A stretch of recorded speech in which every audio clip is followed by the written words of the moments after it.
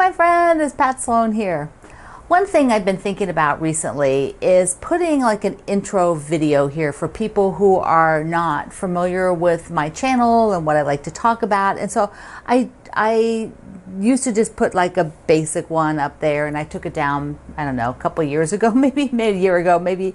And I need to refilm one. And I've been thinking about what is it I do here that's a little bit different, because I'm not a basic DIY channel. I'm not here doing a quilt a week or a tutorial a day, you know, whatever. It's just not what I'm about. I'm really about our quilting lifestyle.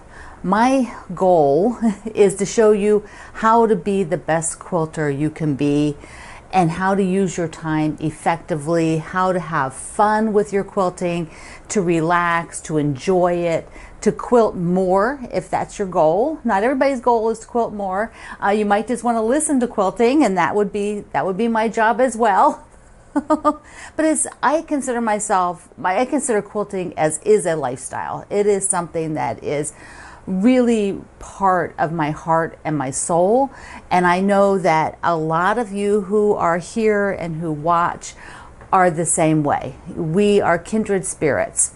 And so one of the things I want to talk about in the second half of the video today is us kind of getting ourselves in a hole, because we often will take on a lot of things and just you know, get to a point where we're like, you know, this I can't possibly do all this stuff that I've said I'm going to do. So it's like, how do you get yourself, you know, out of the hole? How do you get your quilting schedule under control? So I'm going to do that in the second half. But before we get there, and just go back to the intro, like if you have thoughts on what you feel like my channel is about, leave them in the comments, because I might just in the intro video pop up a few of yours in there to say this is how all of you feel about coming here almost every day to watch and enjoy what I like to talk about and enjoy your quilting. So I think that would be really fun. All right, let's do a couple other spins around the studio. First, this is sitting next to me. Here we go. It is, oh, no, you can't see it. Let me get it over here. So this is a box of batting. So when you order a roll of batting, not a box of batting, this is a roll. This is a roll of batting. So you order a roll of batting. I am starting to work with the Worm Company. They are fabulous. The batting is really, really nice. I have used it in the past. I just hadn't used it recently. And they contacted me and said, can we send you some batting to try? And I'm like, yeah, go ahead. And so my long armor Karen and I have been, you know, sort of messing around. They sent us a bunch of different battings. They're all fabulous. And then marking what we use them on, so that I could go back and sort of feel the batting strip and know which one it was. And then I ordered a couple of those. So this one, I got two. I got the 80-20, which there is one that I did with the Sweet Childhood Memories, which is the quilt that's hanging on the wall behind me when we go to the other side of the table, Sweet Childhood Memories. And then the other is the that was the 100% cotton, and it, you know, this is an 80-20 blend. Did I say that? This is an 80-20 blend, which is super fabulous. It is just gorgeous, drapes beautifully. And this is the 100%, which is also wonderful. It's not as, like some 100%s are really crinkly. They're like the old-fashioned bats. This is a more modern bat, so that it is 100%, but it has still got, you know, you don't have to quilt it as close and things like that. You have to always read all the directions. They also have a white bat, which has been really good. We use that for Harrisonburg, and you know, just writing it down. So I highly recommend the Warm and Natural battings. I think that they are just been so lovely to work with. Now that is actually going to with Karen today, giving it to her to use on my quilts that she has to long arm. So yeah. Fun to get a whole box of batting. Thank you, Warm and Natural. All right, a few other things. All right, I'm looking here at Miss Flamingo, and I told you the other day that I pulled that light ballerina pink, and it just is like the same colors, the same shades of lightness of the Flamingo, of Florence the Flamingo, and I'm like, this is perfect. But when I put it up there, it just didn't do it for the quilt. So I went into the pink bucket of fabrics, and because I have way too many fat quarters and not enough things that are a little bit bigger, I didn't have as many options in pink to try out that looked good. So I do have two. Let's look at it with the other camera. So what I found is a stripe and the strawberries. The strawberries are kind of fun. This one I have quite a bit, so I've got plenty. I just think they're kind of darling.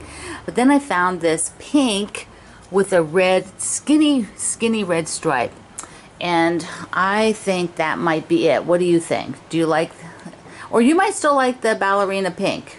I don't know. You can tell me whether that's the one for you. But I just found that it looked a bit wimpy. It didn't do anything for the quilt. It needed to be a darker, some sort of darker shade of pink. And so the ambassadors all like this one too. Nobody liked that one. We all were like, it just doesn't do anything for it. Okay, maybe as an inner border. Maybe a little inner border of that, and then one of these. So tell me what you think. Now I'm thinking that the ballerina pink as a little inner border is perfect. That would be perfect. Okay, so then one of the other two for the outer border. All right, then, got a plan for Miss Florence. Want to get Florence done. There is a bug flying in here. If you see me go like this, it's because it got in my face. Ah, bugs. All right, let's go around to the other side. First, the swim team quilt. I was having trouble figuring out which block I used. I mean, the AccuQuilt website has tons of blocks, and I don't have any of the paperwork, and I didn't save an image of it in anywhere. And so I asked our ambassador Kathy, who is really good with the AccuQuilt. She's been using them for many, many years, and I asked her if she could help me out. So Kathy found it. This is it. It is the block pattern. That's all I use, and then the setting is my layout that I have not written a pattern for. I just did it for myself, just for fun. I didn't write any pattern.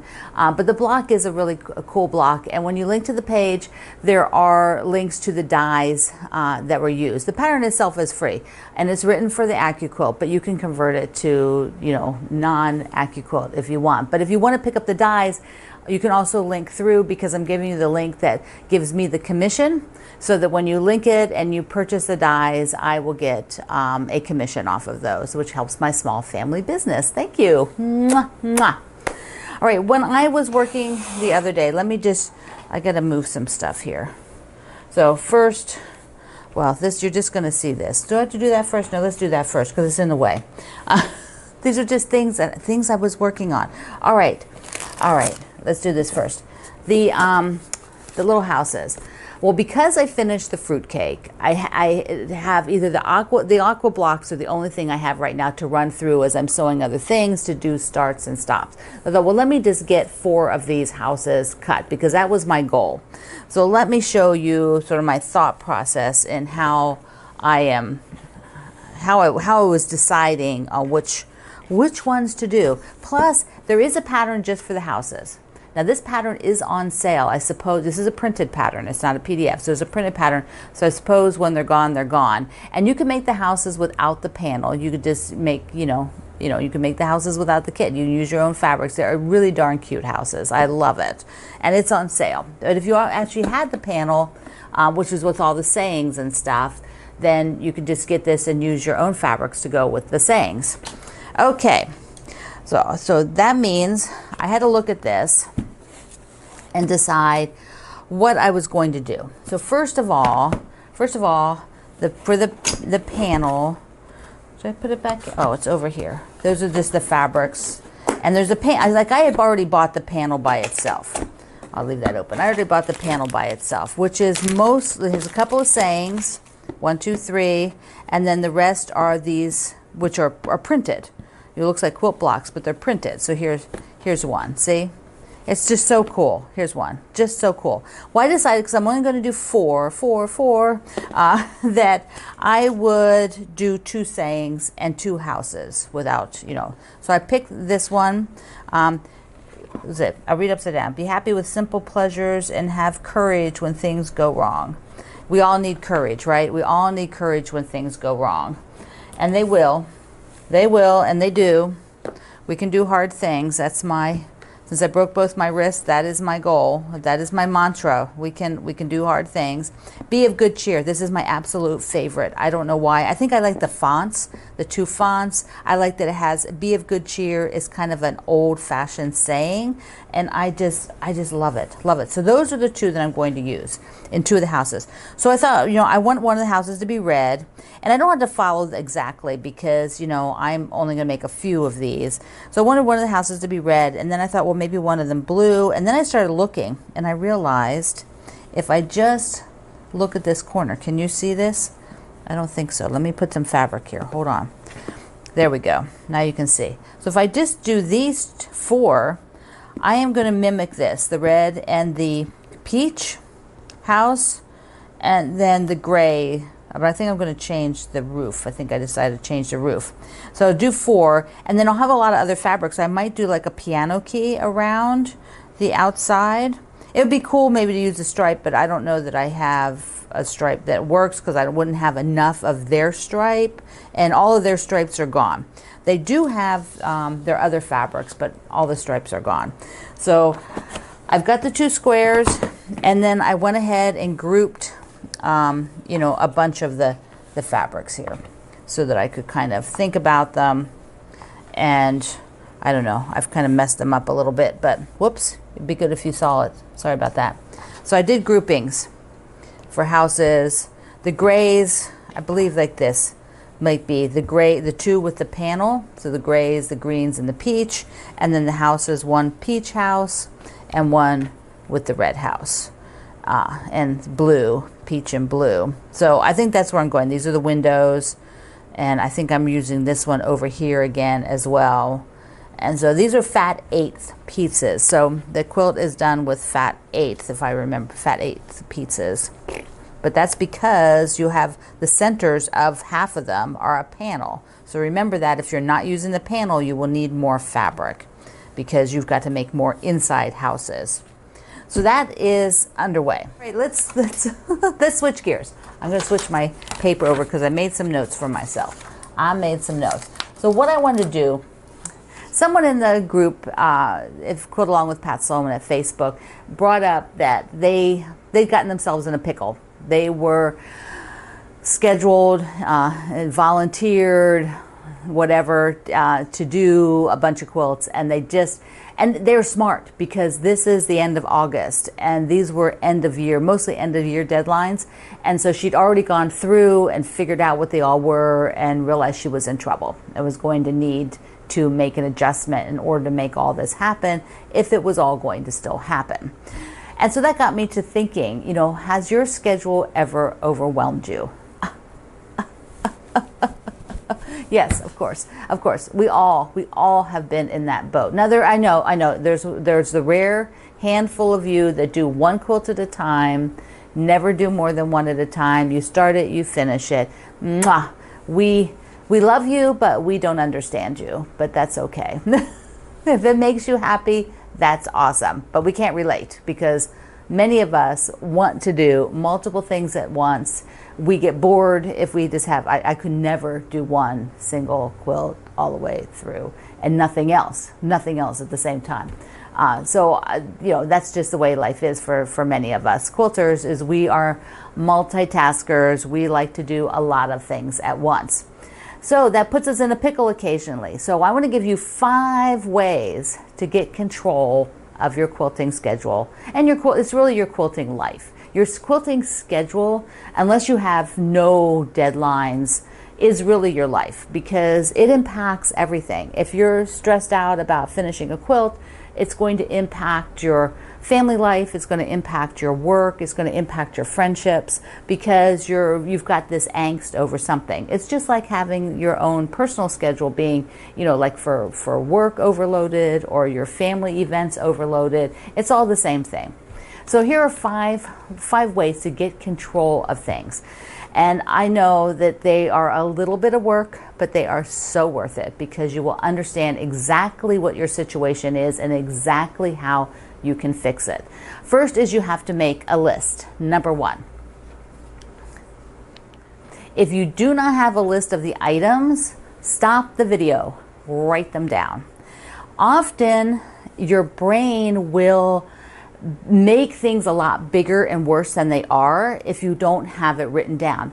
Often when you write it down, all of a sudden you feel it. It just goes, it does for me. If I haven't written it down for a long time, it's like, okay, all right, I can do this. All right, that's fine. Oh, okay, like that one, but once you can see it, you're good. You can go on to the next step.